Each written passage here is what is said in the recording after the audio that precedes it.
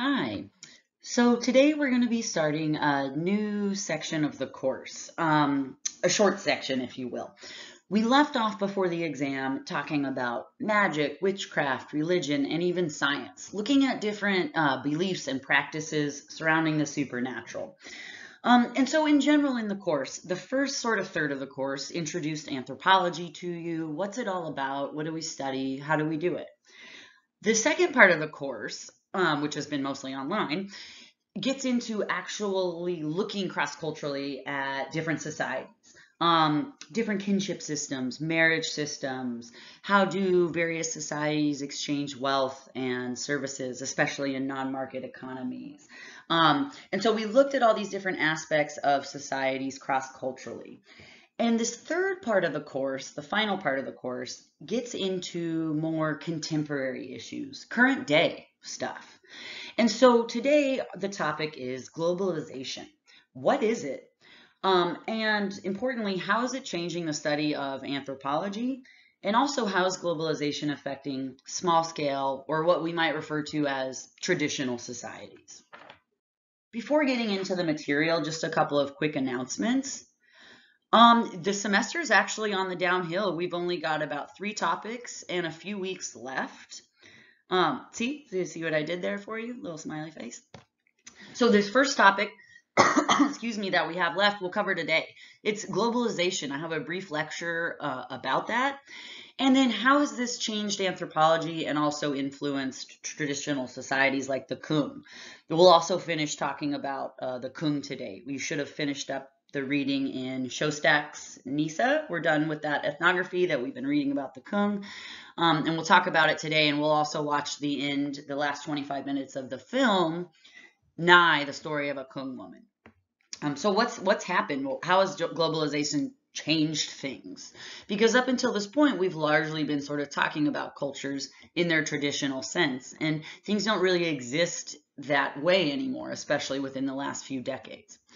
After today's topic on Thursday, we'll be moving into a new topic that we'll spend a couple of weeks on, which is inequality and poverty. Why do we have them? And why do we tolerate so much of it? Especially when there are so many more people suffering from it rather than benefiting from it. And so we'll get into that. And then we'll wrap up the course with applied anthropology. What do anthropologists know, and how can they help solve contemporary social and also environmental problems? And then that'll be it. So on that note, we have 3 participation quizzes and 1 exam left. And so there's still plenty of room to improve your score in the course. Also, on that note, if you're interested in what your current score in the course is, don't use the total columns on Blackboard. I've posted instructions on Blackboard for how to calculate your current grade and also what you need to earn on future assignments to get the grade you want in the course. So see those instructions for calculating your grade. They're on Blackboard. Okay, so globalization, what is it? Globalization is defined as accelerated flows or intensified connections across national and other boundaries of an increased flow of commodities, of stuff, of people, symbols, culture, technology, images, information, and also capital, meaning money and wealth. There's been especially increased connections via globalization in communication. The world is increasingly connected via transportation and also information sharing, the internet, for example. And so globalization isn't a thing, if you will, it's a process. This process of integrating increasingly the world's people, economically, socially, politically, and culturally into a single world system or community, if you will. And it's having a profound influence on people all over the world. Essentially, no one has been left untouched by this process of change and transformation, globalization.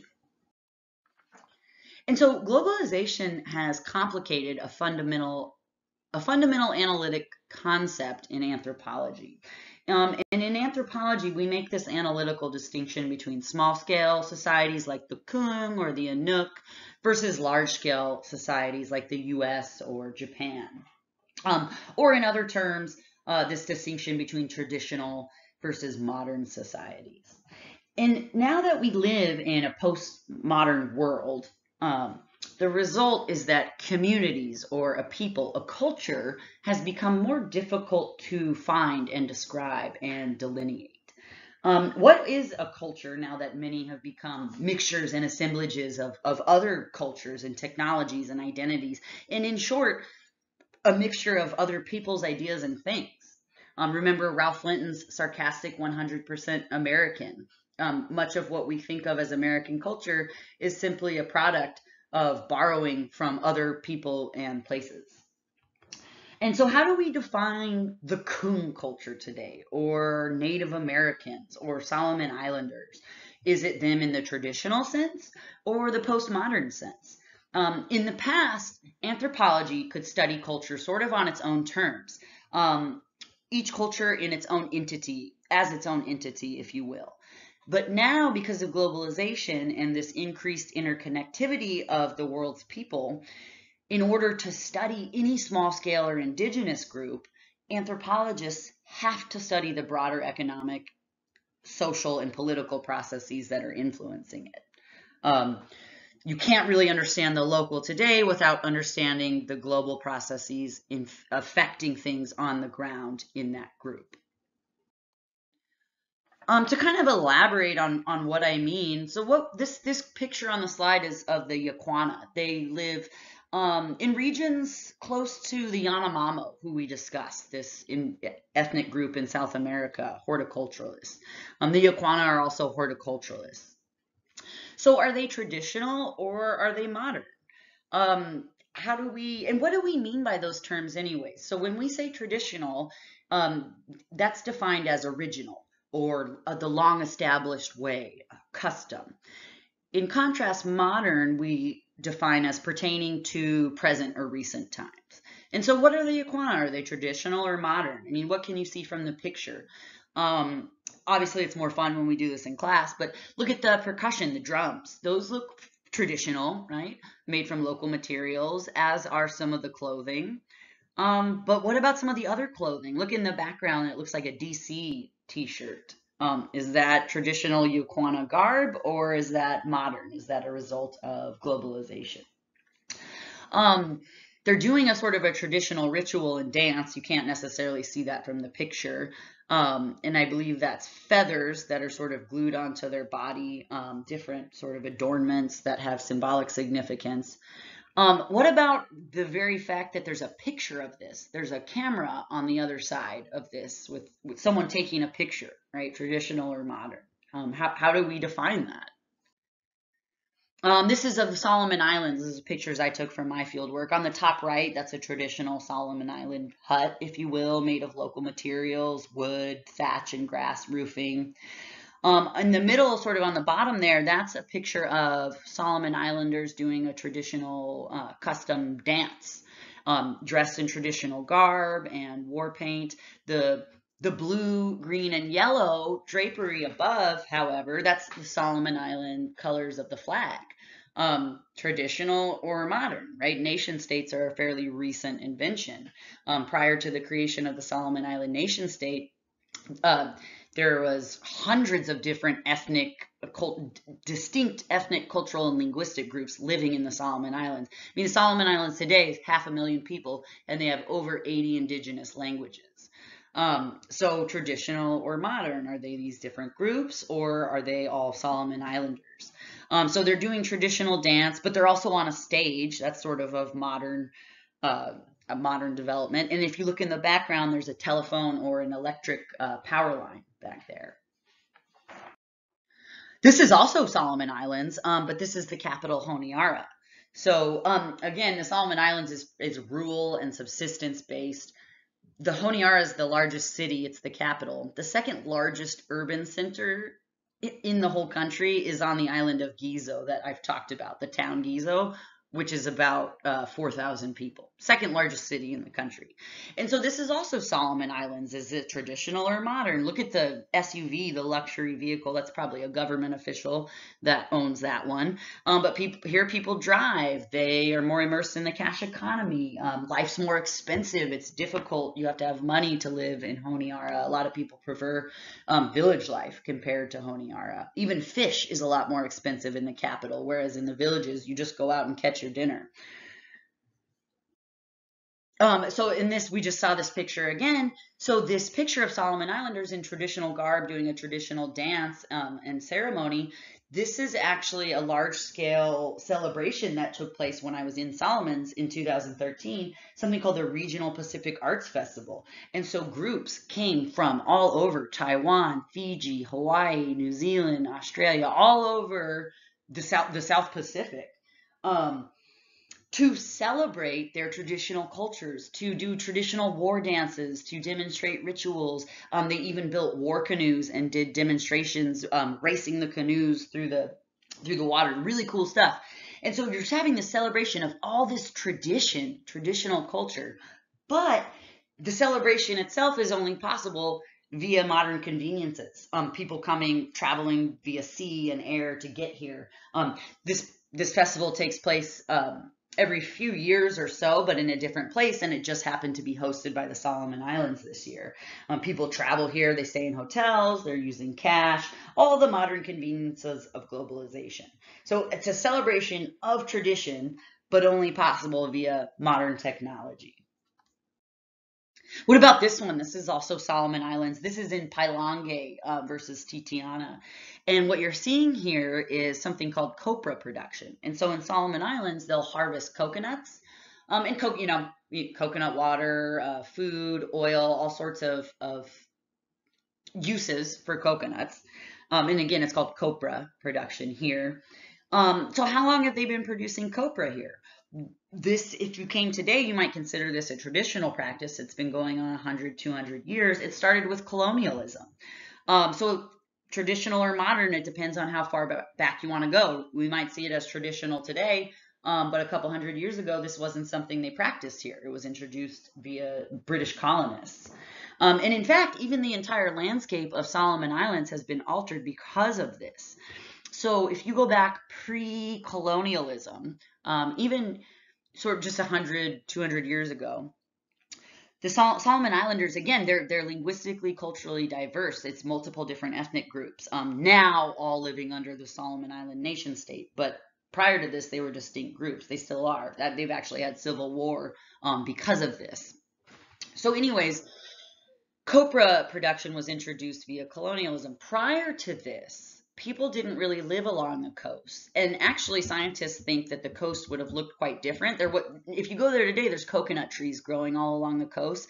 And that probably wouldn't have looked like that a couple hundred years ago. Solomon Islanders used to practice something called head hunting, which means they would literally maraud and go around and capture the heads of different villagers from different villages. It gets into ideas and beliefs in the supernatural. Since we just talked about it, actually, take mana, for example, sort of the spiritual energy or substance.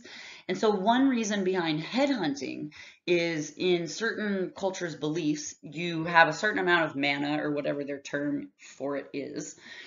But it's limited, and the only way to increase your mana, your power, is by capturing the mana of others. One way to do this is through headhunting. And the head is important because if you get your finger chopped off, bummer, but you'll probably live. If you get your head chopped off, you're not going to make it.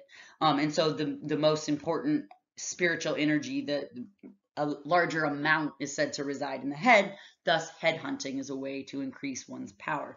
And so because of head hunting, villages here didn't used to live along the coast. They couldn't defend themselves from marauding headhunters. So everyone lived more in the mountainous interiors. This also probably means they relied on fishing a lot less than they do today.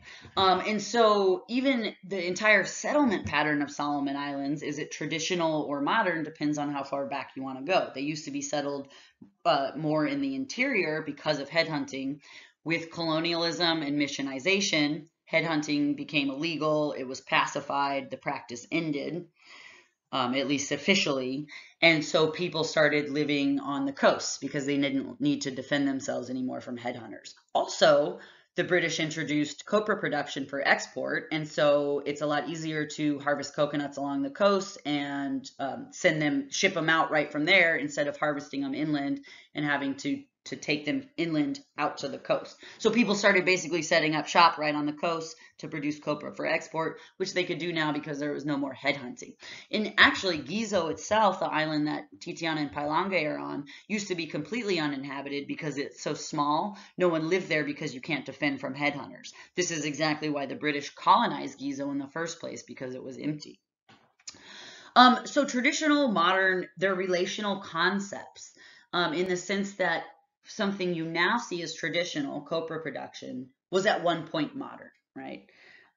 What's traditional, what's modern? And even the fact that Solomon Islanders are now heavily invested in fishing, they might not have relied on fish as much in the past because they probably didn't live on the coast, again, because of headhunting.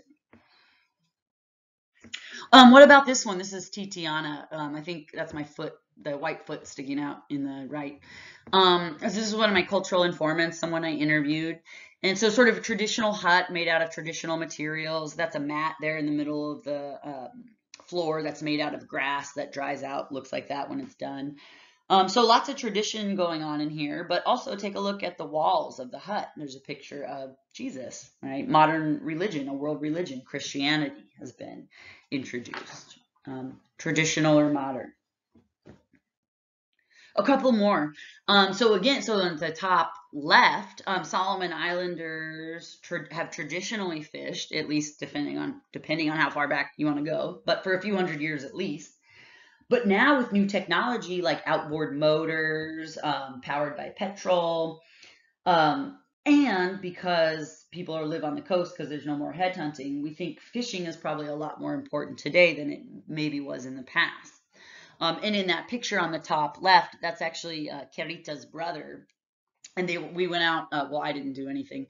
They went out and caught a bunch of fish for the day because the kids were going to be headed to Honiara to finish up schooling, and fish is really expensive in the capital. So they're going to send dried fish with them so they could still eat the type of foods that they prefer. On the top, the two pictures on the top right, that is Ruta and Hinrich, two people that I stayed with quite a bit. And they are preparing a traditional pig roast. They're burying pig and cassava and other root crops in banana leaves under the ground, and then you cover that with hot rocks and let it cook under the ground like that. It's really, really good. And so it's a traditional way of cooking food, but the reason they were doing it was for a birthday celebration for their 5-year-old, Gilly. So is that traditional but also modern, right? A birthday celebration. And what Gilly actually wanted for his birthday was a bike. They have a little bit more money than most people in Solomon's, so that's sort of an exception to the rule.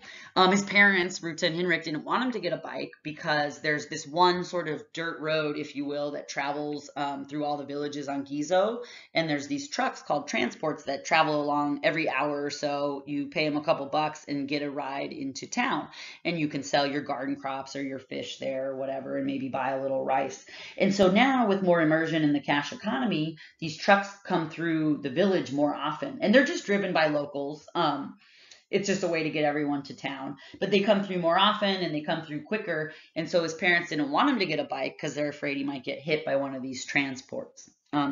Modern or traditional. That picture on the bottom left, that's of the Gizo market. And so people travel from nearby islands around Gizo, and they probably have done this traditionally for a long time to barter and trade for different foodstuffs that grow on different islands. But modern in the sense today that they did not traditionally do this for cash in the Gizo market as they do now. In that last picture on the bottom right, that's Puya, and she is weaving a traditional kiribati mat for something called a blessing blow cross ceremony.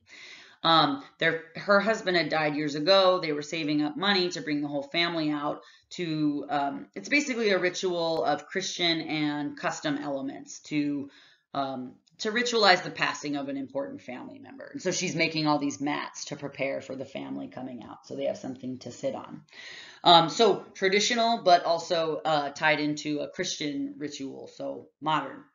Depends on where you want to draw the line, right? And I just found out actually Puya passed away not too long ago, so I won't get to see her again when I make it back out there. So traditional versus modern, what is Solomon Island culture? What is not? These are tricky questions. It depends on where you want to draw the line. Last picture, this is Carita. I just like this picture. Modern trash disposed in a traditional way. In the past, trash wasn't a problem. It's leaves, maybe some fish guts. You sweep it up, maybe burn it. They still dispose of trash in the traditional way, but they've got all this modern trash now, processed food and the packaging. And so this is sort of the result of that. The sign says no rubbish here. Don't put trash past this point, but obviously that's not happening. So many early anthropologists made this mistake in thinking that culture is neat and tidy. It is integrated and shared by everyone in the group. It has these sharp boundaries so that culture A begins and ends, where culture B begins and ends. And you're either one or the other. There's not really any overlap. It's neat and tidy. And as we know, this isn't really how culture works. Remember early on in the class, I showed you this map, the distribution of the use of the word hella in California. And I asked, is this map accurate? Sort of the word hella originates from the Bay Area. That's the hella zone in purple. Go a little bit north, people might use it. Go a little bit south. Did you just say hella? And if you get down to San Diego, you will be ripped on if you say hella. And so, but is this map actually accurate? To an extent, but also no, it's not. And I told you, I also use the word hella. Part of the reason is because I'm from Reno, Nevada, which is by the Bay Area. It's just cultural there. People say it, even though down here people think it's really fucking stupid. Fair enough. So culture is not delineated by sharp, impermeable boundaries. It never has been. There's a long history of cultural diffusion, of exchanging of people, ideas, objects. So contemporary anthropology approaches culture as a dynamic process. It's not static and bounded. Culture is dynamic. It changes, it fluctuates, it moves across boundaries. Let's get rid of that slide. And that's always been true. The one constant for culture is it's always changed. It's not static. It's not unchanging. It's dynamic and fluctuating. And so large-scale cultural mixing and exchange isn't new. There's a long history of cultural diffusion, borrowing, adoption of new ideas. Remember, most cultures are essentially mixtures and assemblages of other cultures. So the example of large-scale exchange I have for you is called the Austronesian expansion. And it started about 5,000 years before present and continued for 2,500 years, up until about 2,500 years before present. So it went on for several hundred years. And what happened is people started moving out from Southeast Asia, sort of, let's see if I can show you on the slide, from sort of this area, Southeast Asia. A handful of linguistically, culturally, ethnically distinct groups started colonizing the islands outward, probably due to some new maritime technology. And so from Southeast Asia, people start traveling outwards into Melanesia and Micronesia and Polynesia, Fiji, Hawaii, colonizing the Pacific. And the colonization started about 5,000 years ago. People began expanding out from Southeast Asia and lasted up until about 2,500 years ago. And the result is that a handful of colonizing populations diversified over time, resulting in 959 distinct but related languages. And so these different languages, these different cultural groups didn't all evolve independently in place. Rather, they derived from the original colonizer and then slowly changed over time. So that almost 1,000 languages in this area derive from one sort of group that colonized the area and then diversified over time. And so current globalization, Mixing large-scale exchange is not new, but current globalization is unique in human history in terms of the scale at which it is happening. The scale is larger than ever before. Globalization is occurring at this unprecedented rapid rate. And a corollary to that is culture change and culture loss is also occurring at an unprecedented and rapid rate. Um, People are losing a lot of their traditional ways of life, as well as the ability to continue to pursue them. This is true for the Kung. Industrial societies, large-scale Western societies, have moved into indigenous peoples' resource zones, into their fishing waters, into their forests and their lands that they traditionally have subsisted on. And so small-scale indigenous societies, it's not that they can't deal with change, but literally the foundation on which they survive, their environments have been taken from them by industrial societies, by more powerful societies. Just a quick question, food for thought. From what we've talked about and you've learned in the course so far, do you think anthropologists should try and preserve indigenous cultures and keep them from changing? And just think about it. What do you think? You know, kind of agree, disagree, no opinion. It's just something to think about. Because again, cultural variation, diversity is the central interest of anthropology, and it's kind of vanishing before our eyes. So as I was saying, culture change is not the threat to societies. All cultures throughout time have constantly changed. They've adopted new technologies, changed their language, their customs, incorporated new ideas. This is not new. Change is the only constant in culture. A famous or well-known anthropologist, Wade Davis, talks about vanishing cultures. I'm just going to read what he says. This is a key point. There's a tendency for those of us in the dominant Western culture to view traditional people, even when we're sympathetic to their plight, as quaint and colorful, but reduced to the sidelines of history, while the real world, which of course is our world, continues moving forward. We see these societies as failed attempts at modernity, as if they're destined to fade away by some natural law, as if they can't cope with change. That's simply not true. Change is the one constant in history. All societies in all times and in all places constantly adapt to new possibilities for life. It is not change per se that threatens the integrity of the ethnosphere, cultural diversity, nor is it technology. The Sioux Indian did not stop being a Sioux when he gave up a bow and arrow any more than an American farmer stopped being an American when he gave up the horse and buggy.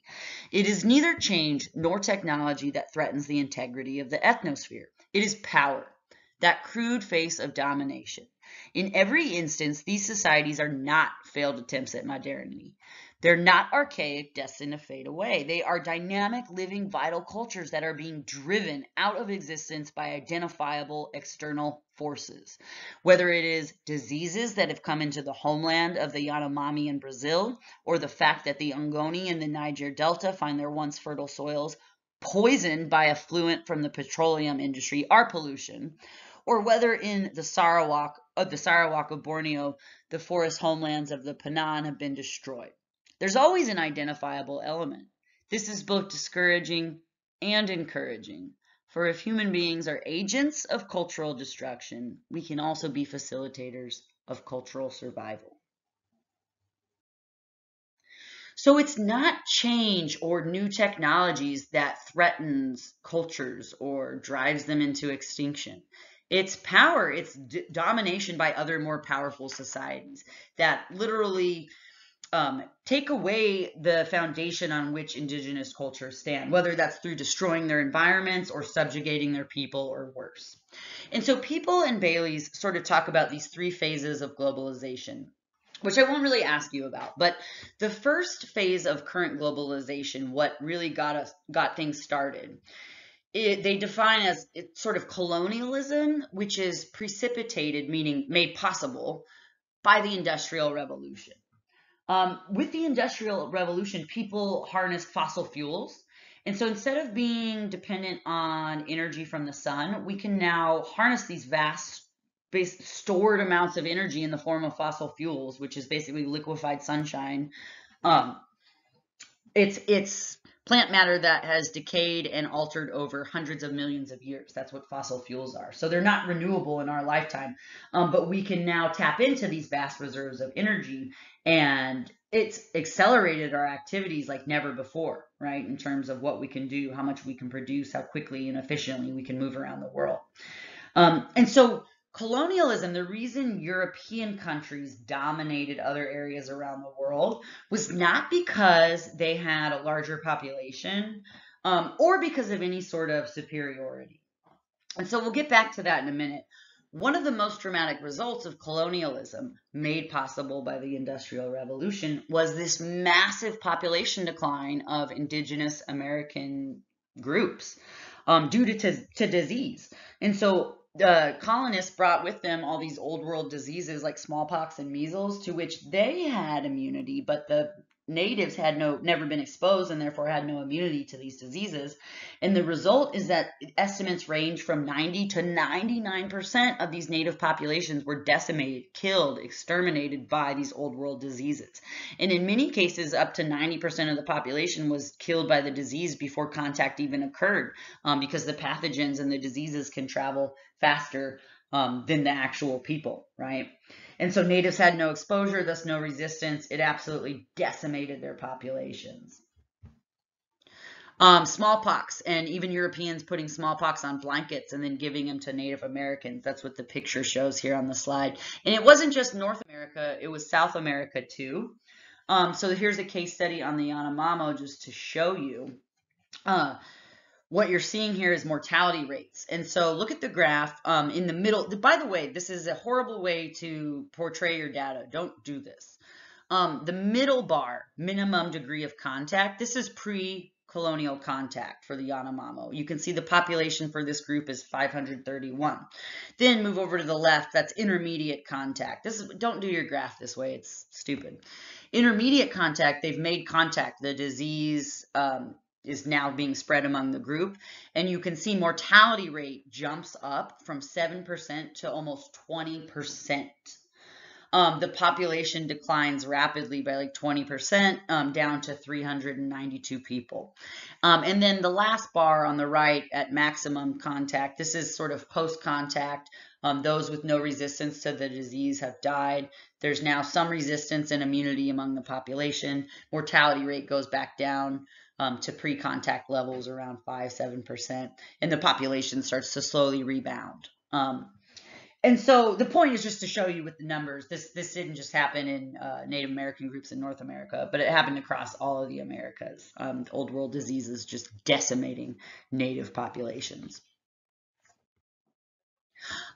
Colonialism was a two-way street, so it was also an enormous cultural exchange.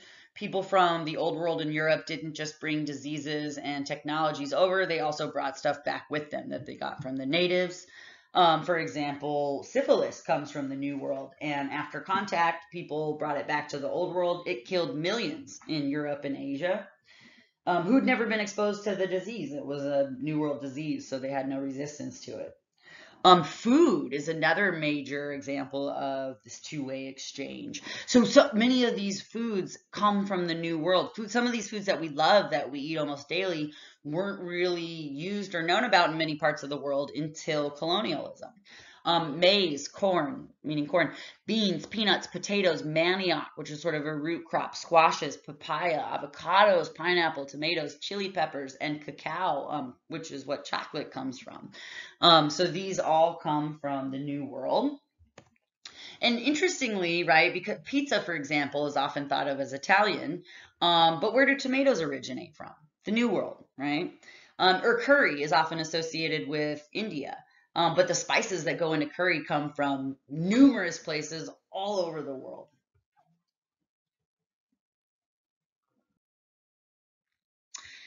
And so what allowed Eurasians, European and Asian societies, to dominate other groups around the world? Why wasn't it the other way around? Why didn't Solomon Islanders and the Kung and the Inuk and Yanomamo conquer us? Why is it not the other way around?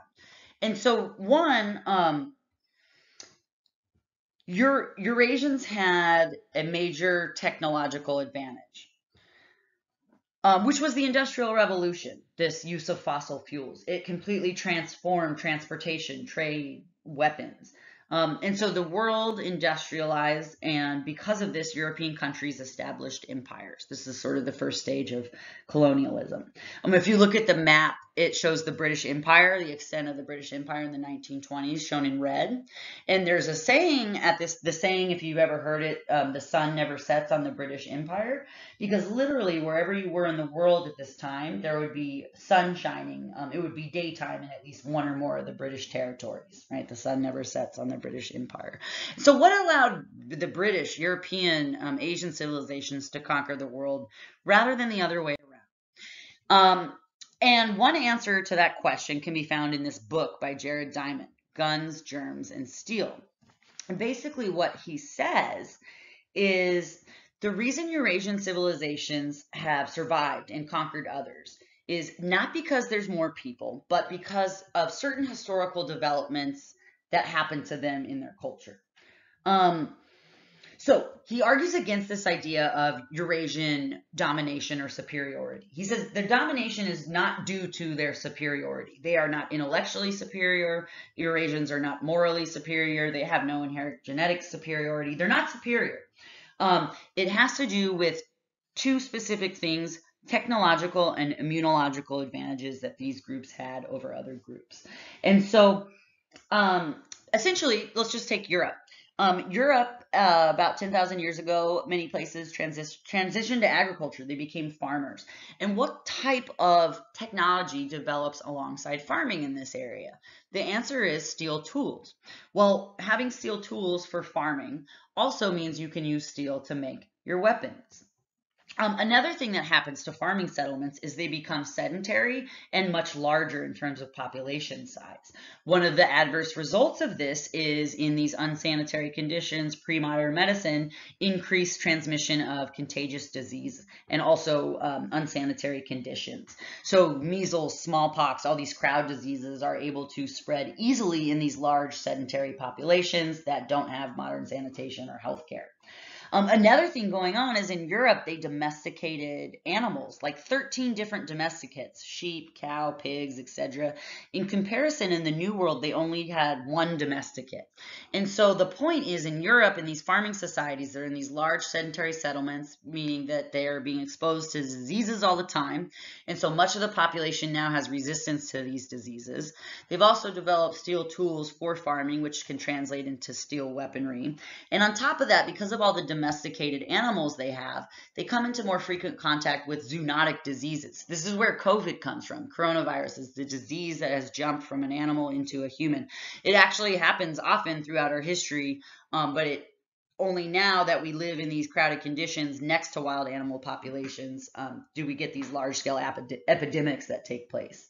And so in Europe, they had over 13 domesticates, all sorts of chances for zoonotic diseases and viruses to arise. Again, giving these people immunological advantages over people in the New World. They had resistance to these contagious diseases because they lived in conditions where they're constantly exposed to them. So when Eurasians came over, the diseases that they carried with them. First, I can't back up. So let me just wrap up that point. Guns, germs, and steel. When the Europeans came over, it decimated 90% of the native populations before they even made contact, because the natives had no resistance. And then with the natives already in a weakened state, the steel weaponry that Europeans had was really no match for the local sort of materials and weapons the indigenous groups had. And so Jared Diamond says it's these immunological and technological advantages, resistance to disease, and steel tools, i.e. weaponry, that allowed Eurasian civilizations to dominate the rest of the world rather than the other way around. Again, it's not about superior intelligence or ability. That's not why Europe dominated the world by any means. It's a result of this chain of developments, the particular circumstances their culture was subjected to that it developed in, right? Farming, they had steel tools, sedentary, crowded conditions led to immunity, and this is what allowed them to conquer the rest of the world. A couple last points about globalization. The scale of cultural mixing that's going on now is, again, it's unprecedented. It's reached a scale that we've really never seen before. Um, the result is something called global, right? Where does the global end and the local begin, or vice versa? So global sort of refers to things that are both global and local. Okay, so for example, like McDonald's is all over the world for better or worse, so global. But if you go to specific countries and regions, the type of food they serve is very different. Or it might be a cheeseburger in one place, it might be something totally different, like a lettuce wrap in another country, because they tailor it to particular tastes and preferences in the region they're operating in. So it's not really global. It's not really just McDonald's. It's also not really just local because it's a McDonald's in Ghana or something. It's global, right? It's not really one or the other. It's sort of both. Um, and so it's difficult. Where do local practices end and global ones begin? What's traditional versus modern? And so anthropology has to study societies this way too. You can't look at just the Kung or bound cultures as these bounded entities. You have to understand how they're being affected by broader global processes as well. And so the result of globalization, this mixing of local and global, it's resulted in tons of interesting new social phenomenon to study. Um, but also some really horrific episodes of domination and cultural destruction. Like, for example, I gave you the example of McDonald's in terms of local. Another example of sort of global, it's both global and local. You have to understand all the pieces, right? Think about Coca-Cola, the company Coca-Cola. Makes lots of money. The people that work for them at the top make lots of money, and people that drink Coca-Cola get pretty cheap products, right? It doesn't cost us a lot to buy a bottle of Coke. And so that's sort of global, yeah, Coca-Cola, but also the way that is possible, how it's possible for Coca-Cola to make such huge profits, very much has to do with the exploitation of other populations and environments for labor and raw materials where there are not regulations and rules against this type of exploitation. So Coca-Cola does business in other places around the world where it's not regulated. They can exploit labor, they can destroy the environment, they don't have to pay for it, right? So you can't understand sort of one or the other without understanding how it all articulates together. We're all part of this global economy now, for better or worse. One other interesting thing, and I just want to bring it up because it's interesting. I'm not going to ask you about this particular point. Globalization highlights a central paradox. Remember, a paradox is a seemingly contradictory statement that nonetheless is true. And so the paradox of globalization is simultaneously it's made the world both larger to us and also smaller.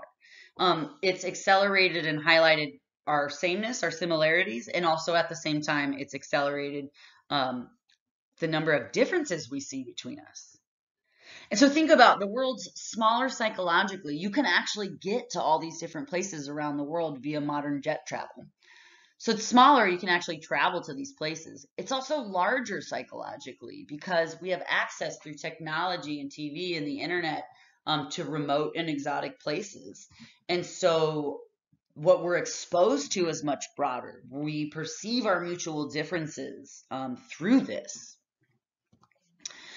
Globalization's caused cultural homogenization in the sense that we all take part in the global culture and the global economy. We're all connected that way, creates similarities. And yet at the same time, globalization's created cultural differentiation. The emphasis on how different we all are is huge because we can see it. So just sort of interesting to think about how it simultaneously does all of this. So globalization's given us access to a wide range of cultural diversity that really wasn't possible before. In absolute terms, however, cultural variation is narrowing. For example, linguicide. Every year, 10 languages in the world are lost, and we're already at less than 6,000 languages. And remember, when the language goes, the culture is right behind it. That's just sort of the way that it works statistically. So a big fear of some anthropologists is globalization itself is causing a loss of cultural diversity. And some say, well, why care? Hopefully just this class has alluded to a few reasons why care. And one other thing to say about this is when we lose other cultures, we lose valuable knowledge embedded in those societies. Western science has lots of answers, but they don't know everything. And we lose that knowledge when those cultures and those languages go.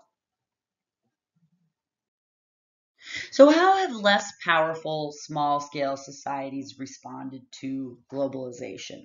And there's been different forms responses have taken. One is resistance. They've resisted uh, other societies and change. In many cases, this hasn't worked out well. There's a few kind of untouched tribes in the Amazon. In many other cases, a lot of these groups have been decimated or assimilated or at least partially acculturated into the dominant society. So it's worked for some, but not for many. And there's also localization or localism. And this is sort of, instead of resisting the change, you incorporate it into your local culture. You sort of create something new out of what you already have and what's being brought in via globalization. So sort of use what you want, but still maintain some of your customs.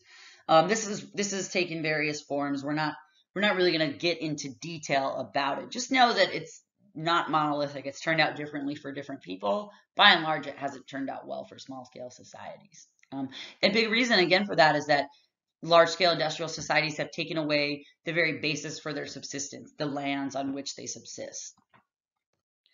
And so we'll look at one particular case study of how Indigenous people and small scale societies have been affected by globalization, how they reacted to these changes. And the example we're going to look at is of the Kung. And so we've been talking about the Kung, reading about them in NISA throughout the semester. And so far, we've been discussing them traditionally, largely in their traditional sense. And the way I've been describing the Kung to you and what you've been reading today, the Kung don't exist like that anymore. Things have changed quite a bit. And so what we're going to do for the rest of the lecture, you should have finished up the last section of the ethnography NISA that we're reading about the Kung. And we're going to watch the second half of the film Nai, the story of a Kung woman, which we started the film in the beginning of the semester. We're going to watch the last 25 minutes of it today. And so what's a central question to keep in mind is what has changed for the Kung, especially when you compare them in the film to how we've been studying them in the traditional sense. So take down some notes, note down what has changed in terms of how they get along or property or subsistence. Are they still hunting and gathering? Are they able to? What's changed? What has happened to the Kung? So what you're going to do, and I've also put the link to the film directly into the description for this YouTube video. So you should be able to just copy and paste it from there into your browser. You can also type it in from this slide into your browser. Use this link on the slide to watch the rest of the film Nai. Again, you can either copy and paste it from the YouTube video description, I put it in there, or just type it directly into your browser from this slide. This is going to take you to the film via a streaming service of SDSU's library called Kanopy. So it'll take you to the film on Kanopy on SDSU's library. And then to watch it, you'll need to log in with your SDSU credentials, your single sign-on. Also note, this link is going to take you to the trailer for the film for some stupid fucking reason. So when you get there, double check. You probably need to go to the right and click on the actual film versus the trailer that it has pulled up for you. The film is 57 minutes long, roughly. That's how you know you got the right one.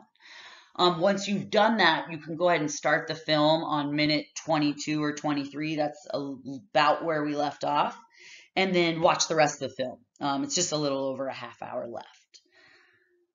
So if you have any questions about that, please contact me. Again, use this link.